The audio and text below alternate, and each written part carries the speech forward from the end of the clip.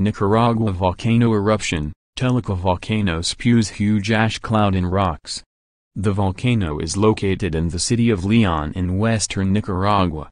The Nicaraguan Institute of Territorial Studies, INETER, registered the explosion at 7:08 p.m. local time, 2 p.m. BST, on Thursday. The eruption sent a plume of smoke 500 meters into the air, as well as shooting rocks and volcanic gases. INETER has reported pyroclastic material in the smoke column, but no pyroclastic flows have occurred.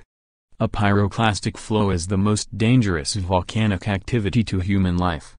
These flows are fast-moving currents of extremely hot gas and volcanic matter that pour down volcanic slopes at incredibly high speeds that are impossible to outrun. A pyroclastic flow was responsible for the recent death toll after the Guatemala volcano eruption. Telica is one of the most active volcanoes in Nicaragua.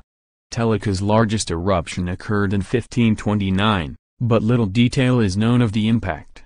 The volcano became active again in 1993, when an eruption prompted ash fall and a lava lake was observed at the summit. The stratovolcano has since erupted frequently, most recently in 2015. Since then, INETER has had a seismic station at the summit. The volcano is unique, having 6 cones and a double crater at the top. The craters are 700 meters wide and 120 meters deep. The tallest of Telica's cones is 1,061 meters high. The volcano is popular with tourists visiting the colonial city of León, 30 kilometers away.